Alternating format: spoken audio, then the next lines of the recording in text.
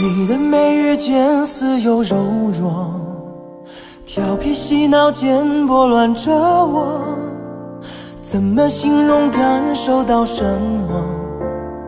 也许还无法形容。我不懂不问，装作不懂，却无力推开你的执着，对我的情意变成浓厚，该怎么样去接受？天干中平静如风，我们无悔在天地之中。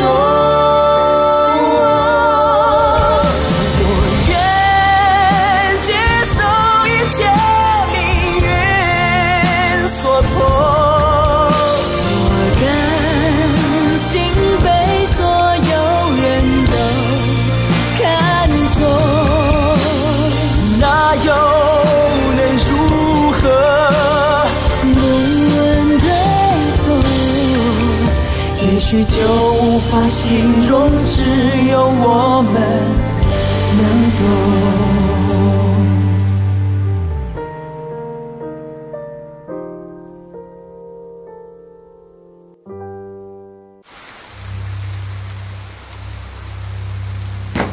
来人！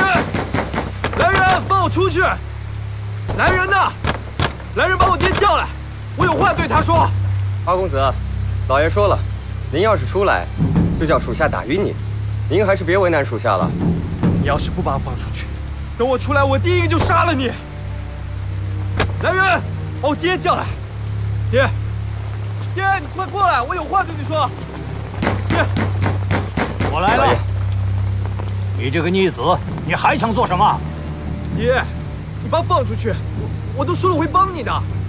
你平日里做那些荒唐事儿，我不曾管你。 你年轻时贪玩也就罢了，可是你罔顾家族责任，几次三番坏我的事，你在里边好好想想吧你。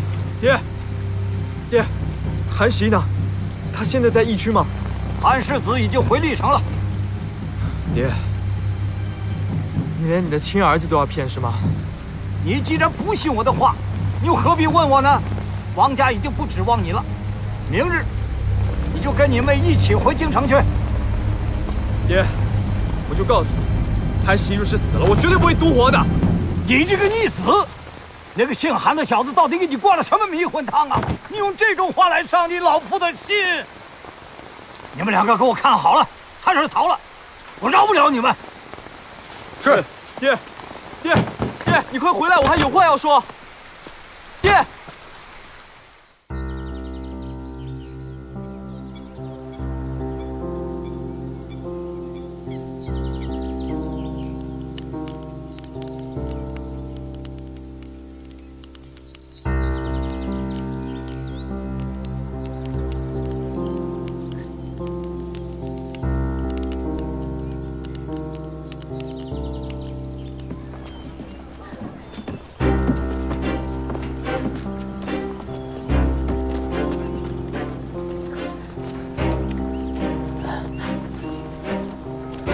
李正，村子里还有粮食吗？给他们熬点米汤也好啊。村子都成这样了，哪还有粮食啊？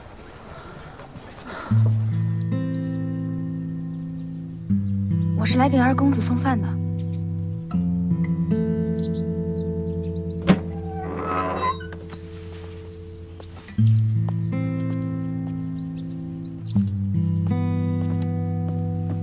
轩，嘘。 你怎么来了？爹是不是要害韩十一？轩，哥求你帮个忙，韩十一等你救命啊！无论如何，你一定要告诉五皇子，韩十一在疫区有危险。我知道了。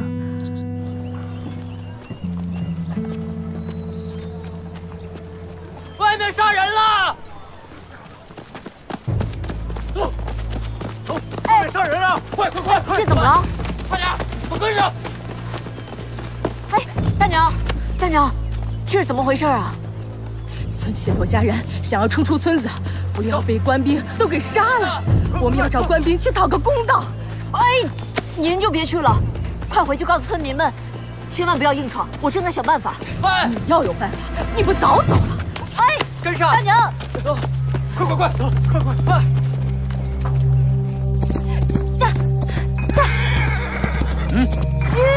这儿不许纵马，下来！我有重要的事要找五皇子。我这个表妹还真是任性，打伤2个侍卫，不管不顾就冲去历城。这下所有的计划全都给打乱了。只有他去报信儿，陈延义才肯来啊。只要陈延义一进疫区，一切就都解决了。舅舅，您的意思是，放陈延义进疫区，然后把他除掉？可老五又不是傻子，疫区那么危险，他怎么肯轻易进去呢？再有心机的年轻人，都逃不了一个情字。陈延义始终不肯纳妃，其中的内情，京城可是无人不知啊。哦，京城是传出一些韩十一和陈延义断袖分桃一说，可老五不过是玩玩。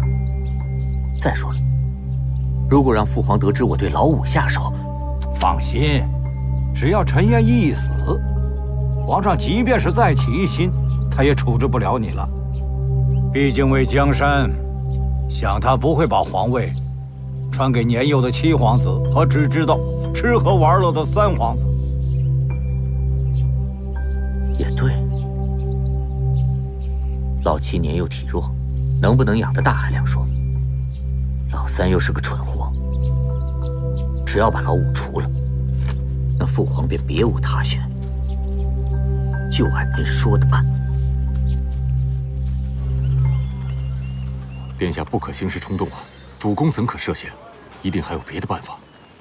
我已经犯过一次错误，让他去闯了这龙潭虎穴，如今不能再犯错。陆大人，你看好历城，等我们回来。我保护殿下，放心吧。殿下，此事……他们真能救韩世子吗？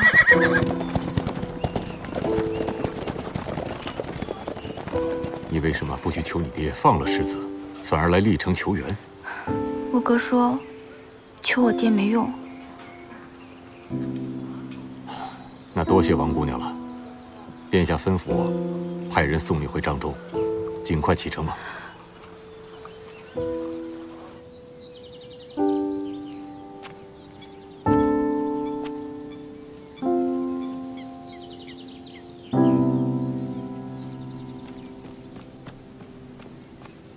所有人，跟我来！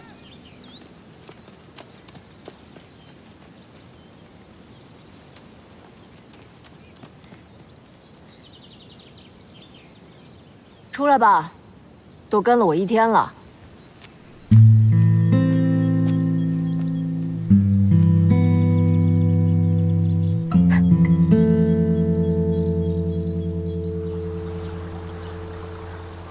你为什么一直跟着我呀？你张大伯说让我跟着你，不能让你私下跑了。你看啊，这个村子东边靠山，西边临水，南北被官兵给挡了，我能跑哪儿去啊？不过这依山傍水的，风景倒是挺好啊。你也1天没吃东西了？我昨天就没有吃东西。待会儿我抱你回去吧，你省省力气。大人，这几天我们都快饿死了。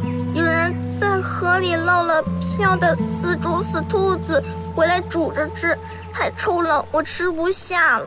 我哥哥吃了，我哥哥在那边的林子里摘了野果子给我吃，可是现在哥哥病了，野果子也都摘完了。哎呀，你别哭啊，别哭，我们待会儿再去看看。我摘野果子可厉害了，能爬很高很高的树哦。真的吗？真的。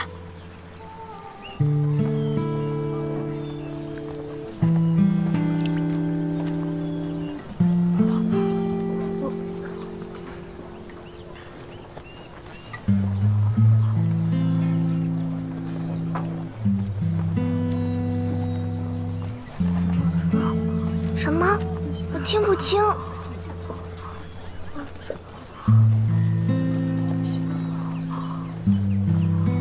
你说什么？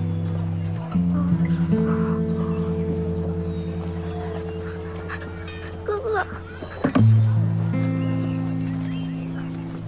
没事没事，你先别哭，哥哥只是晕倒了，让他休息一会儿啊。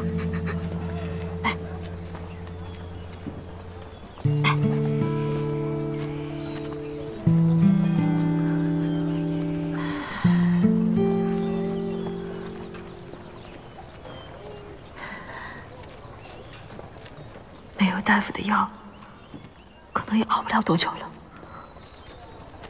哥哥，哥哥，你快醒醒啊，哥哥！1、2、3、4，只有4个女人，其他全是男人。这病难道只传男人？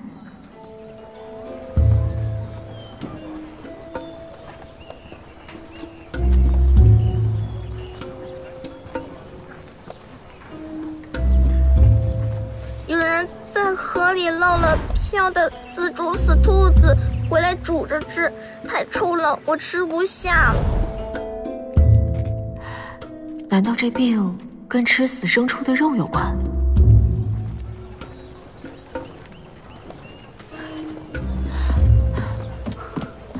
这位大姐，大人，她生病之前是否吃了那河里飘过来的死牲畜的肉？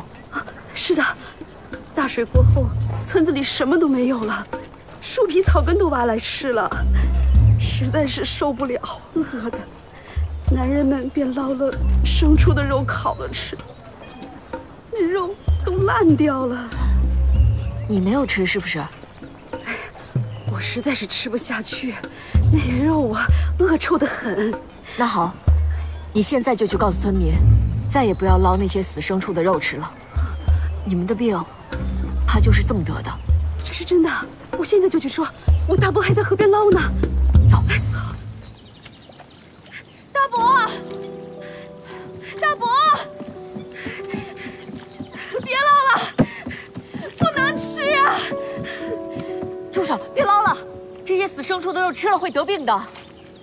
吃是病死，不吃饿死，早晚都得死。哎，别捞了，别捞，吃的很快就到了。你干嘛呢你？当官了不起啊？欺负老百姓啊你！我这是救你们呢。大伯，别说了，这位大人说的有道理，吃了肉的多半都病了，我们没吃的都好好的。我们也想活呀，可也得有命活呀。你们放心，我一定会想办法救你们的。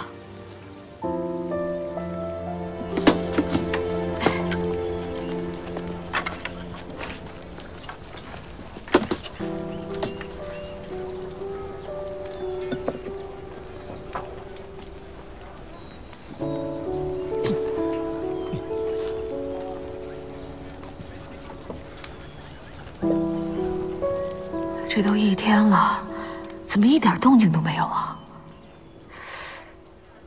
他们在等什么呀？不对，他们不是想要对付我，我只是鱼饵，他们在钓鱼。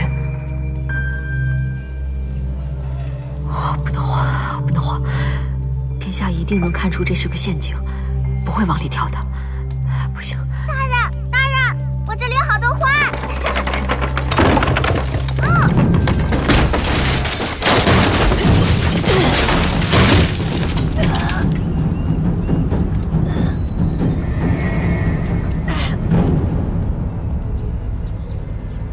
老五，你来怎么不提前说一声呢？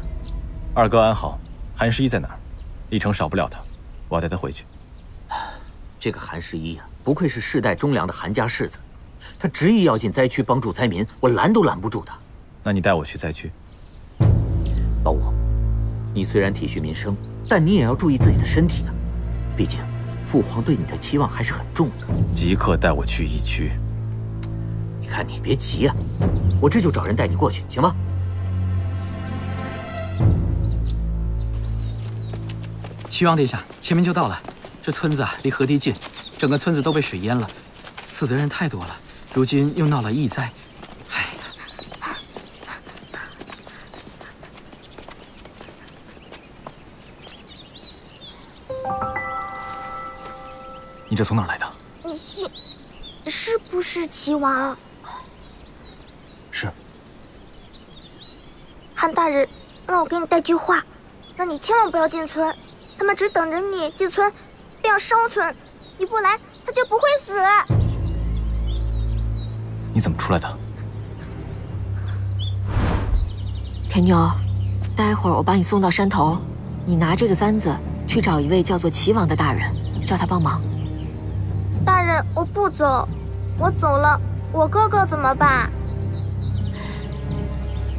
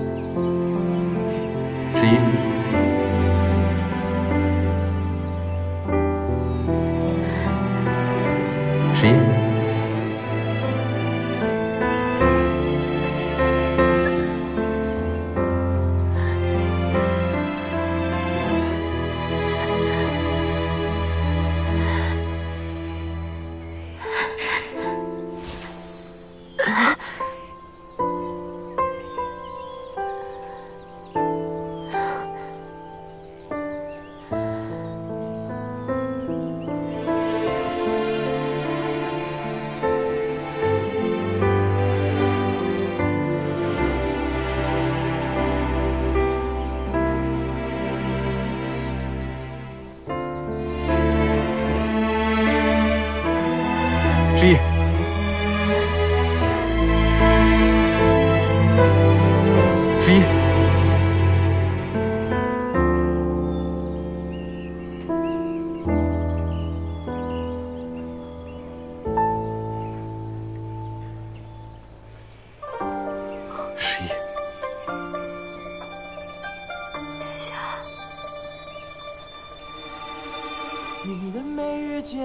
我为何总是梦到你？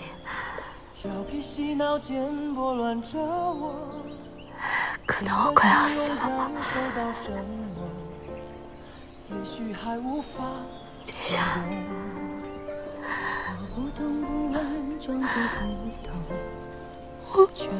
我真的好想你。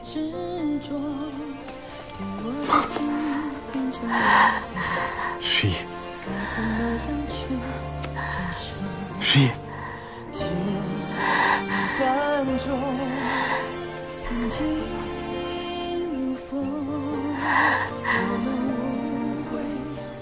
殿下，你终于来了。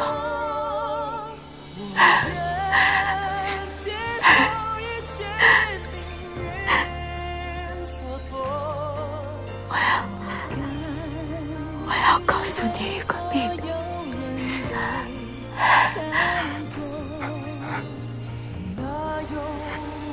我喜欢你，只是我可能快要死了。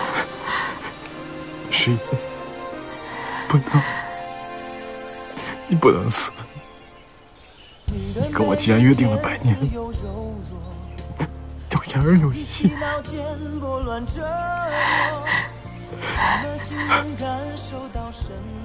殿下，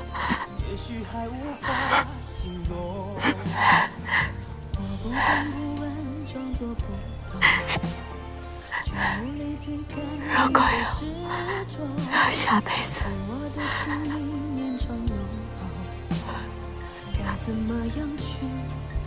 我一定跟你在一起。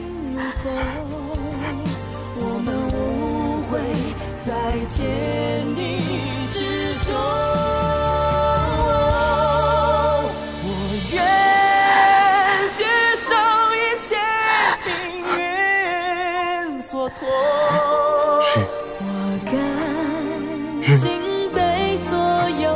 十一，韩十一，那又能如何？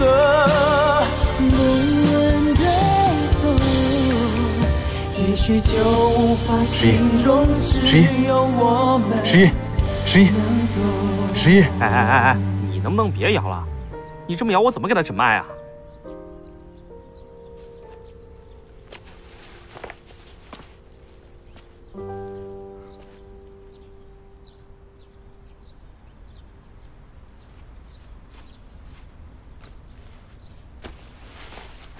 怎么样？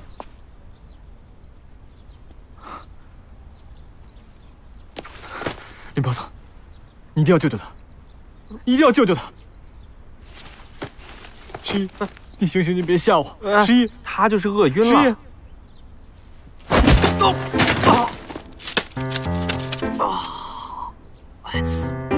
十一，能不能不要吓我？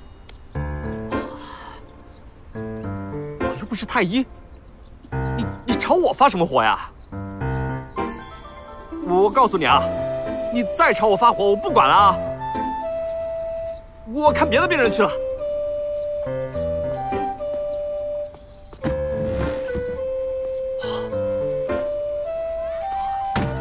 你快点好起来好不好？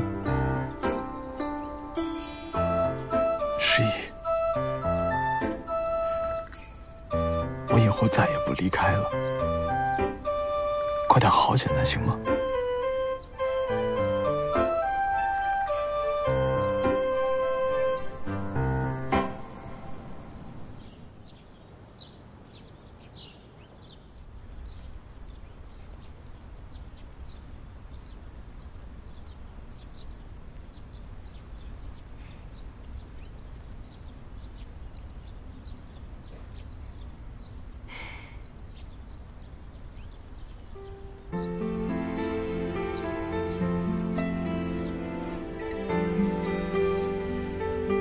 十一，你醒了。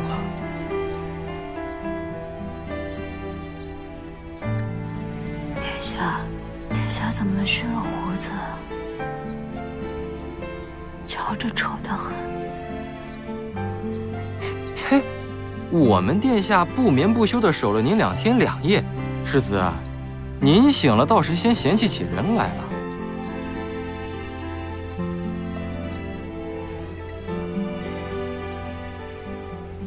我怎么昏迷了这么久啊？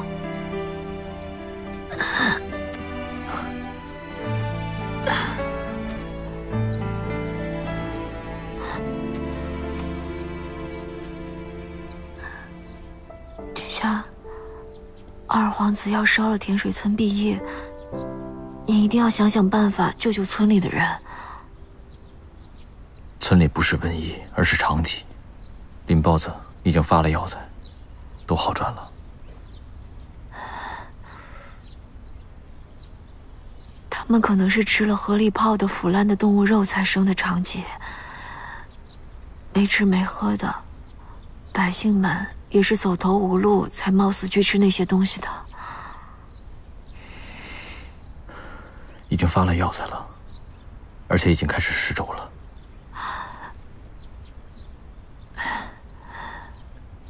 二皇子怎么解释的？他矢口否认想要烧村，说封锁村子只是为了控制疫病蔓延。殿下英明神武，微臣实在是佩服。只是，你是怎么夺下甜水村的呀？难道你出兵漳州了吗？没有圣旨，擅自调动兵马可是重罪啊！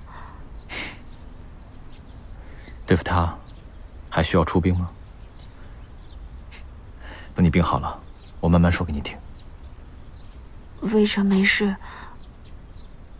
只是我瞧着这里还挺好的，想是有吃的吧，鸡鸭鱼肉都行，随便上来点。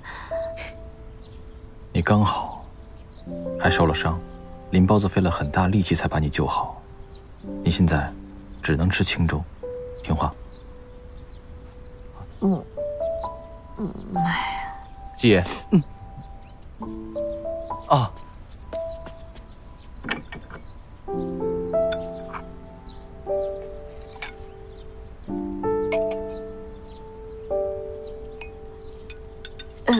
不劳烦殿下了，微臣自己来。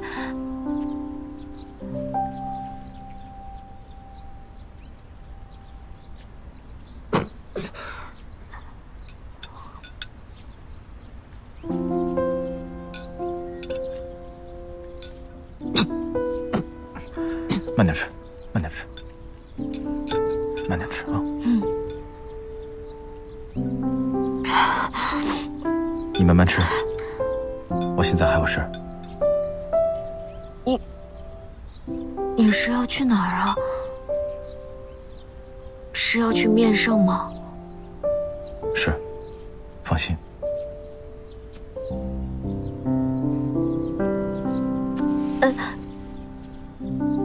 烧村可是大事，二皇子定不肯擅传，怕是早就已经跟皇上报备过了。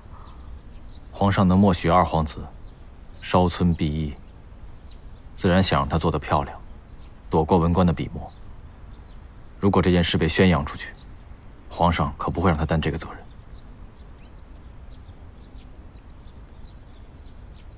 是啊，咱们皇上爱惜羽毛。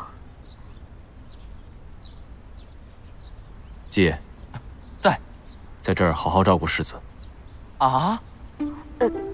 殿下，您文武双全，微臣倒是不担心了。只是季爷留在这儿，也啰嗦得很。不如您带着他一起回京城吧。世子，我什么时候啰嗦了？听话，乖。让他留在这里，是我怕会有什么意外。听话。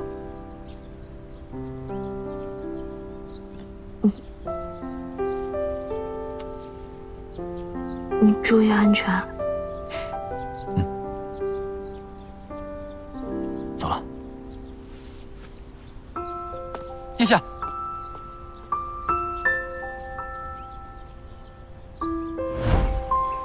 你跟我既然约定了100年，要言而有信。殿下，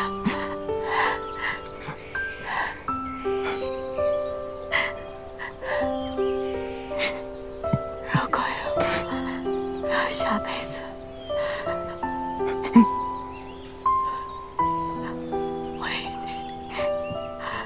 一定跟你在一起。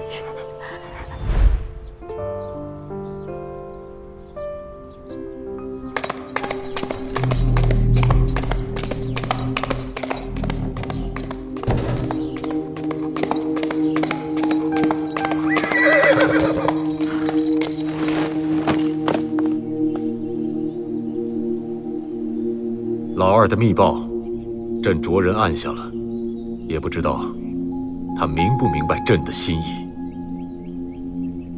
二殿下自然懂得皇上心意。朕固然心疼百姓，但要是疫情爆发的话，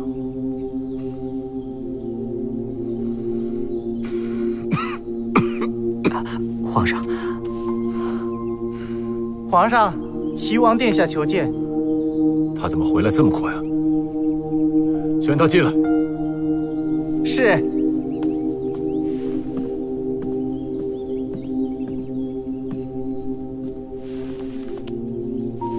儿臣参见父皇。免礼。一儿，你知道朕为什么召你回京吗？父皇有召唤儿臣。你不知朕召你回京？儿臣匆忙回京，可能与父皇派的人错过了。那你不在历城赈灾，回来作甚呢？父皇，儿臣听闻二皇兄要烧村，并冒以父皇之名，这不仅伤及了百姓和朝廷的颜面，还有损圣明。所以儿臣快马回京，恳请父皇下旨，命令其悬崖勒马，勿铸成大错。绝无此事，你一定是听错了。此事千真万确，儿臣得到消息，才暗中去了漳州去劝阻。就算真有此事，我想你二哥也一定是被逼无奈，才出此下策。你想，疫情一旦爆发，就会累及无辜百姓，控制不好就会殃及数省，浮尸百万。前朝发生过这样的事情，百姓得的不是疫病，是肠疾，而且不会传染。什么？不是疫病？你确定？此事之大，儿臣岂敢妄言？黄河决口，洪水泛滥，所有村镇都被淹没。漳州虽然不是重灾区，但是甜水村在附近河岸旁边，村民没有食物，所以打捞尸腐去吃，进而生了肠疾。但是已经找到了病源，病情得到了缓和。好一个陈延浩啊！事情没查清楚就烧村，罔顾百姓的性命，真是荒唐！皇上息怒。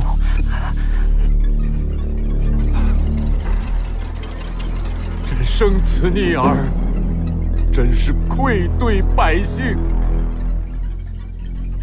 愧对百姓。父皇一向爱民如子，岂能容忍如此行径？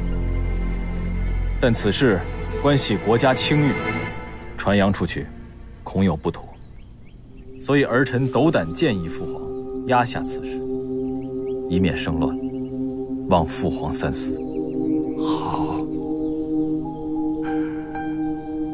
还是你顾全大局啊！好，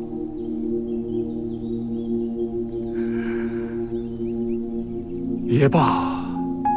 朕就听你一回，先把这事儿摁下，等你二哥回来之后，另行处置。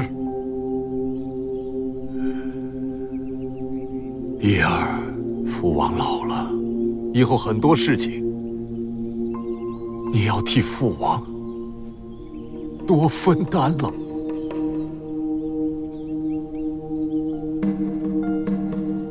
父皇，春秋正盛，为黎民百姓福祉，也要注意龙体。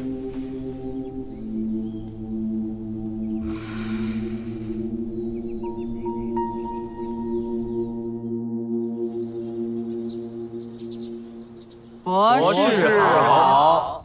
啊，坐下吧。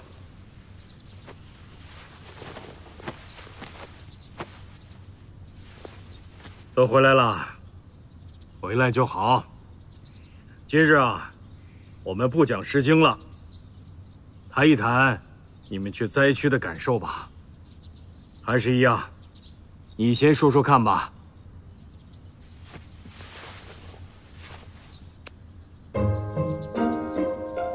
从前学生狂妄，常想找些圣贤的错处来彰显自己见解的独特。现在想来，圣贤虽是凡人，但却将自己毕生的所见所思所得整理出来，与后人为戒，点醒我们。譬如那句“哀民生之多艰”，从前我念的时候，只着意文采和韵律，但与灾民相处数日之后，才知这“哀”字的一片衷肠。谁人没有年少轻狂啊？明事理就好。坐下吧。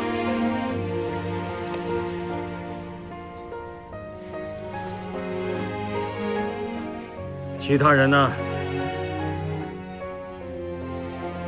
廖继昌，你呢？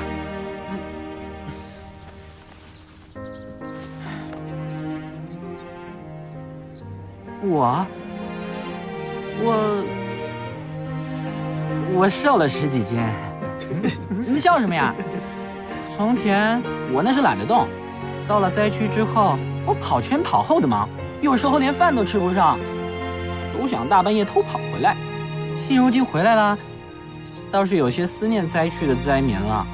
现在酒肉一上桌啊，我都愧疚的不要不要的。我发现我现在的生活过得也太好了吧。大人，我可以证明，他还专门派人去灾区送了些粮食，这些都是他自己省吃俭用省下来的。喂，你可别胡说，这哪里是我省下来的呀？那是我娘教训全家人省下来的。是啊，我现在用饭1粒米都不敢浪费，觉得剩饭都对不起那些吃不上饭的百姓。大人，以后有为百姓出力的事情就叫上我们吧。坐下吧。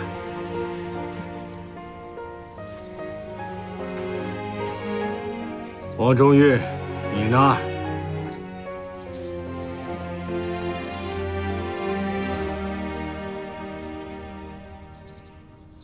我从前听戏里的渔舟唱晚，山中岁月，本以为远离京城富庶，便是自由自在的生活。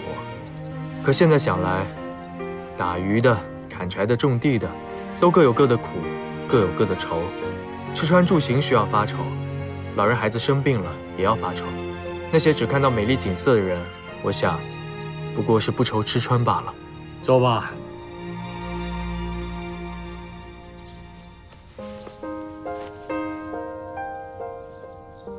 你等都是高粱子弟，生来仅于一时，虽不是你们的错，但是啊，限制了你们的心胸。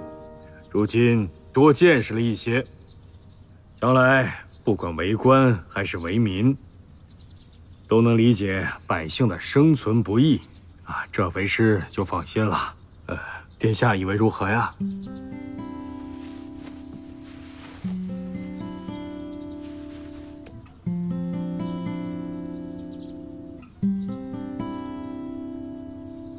我与百姓没有什么不同，都是各有牵挂，每个人的牵挂都是一样的。确实如此，芸芸众生之爱，哪有高低贵贱之分啊？殿下，坐吧。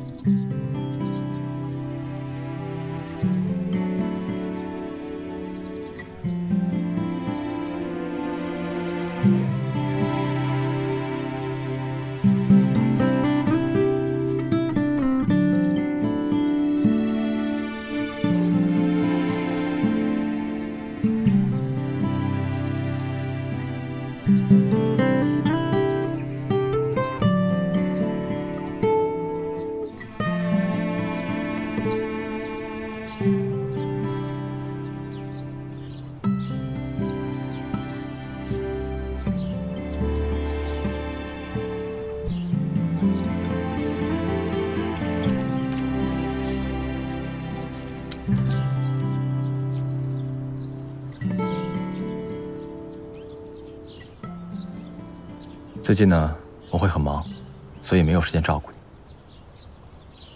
没事儿，我那未来的岳父也天天催着我娶媳妇儿呢。我估计娶秦婉宁之前，我也没有太多时间来见你了。你还真的打算娶她？话都说出去了，不然呢？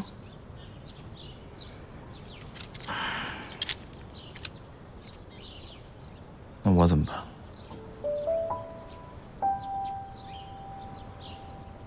其实，跟你在一起之后，我兴许是对感情、对幸福有了另外一番了解。我现在也不想她嫁进来，可是眼下，不是也没办法吗？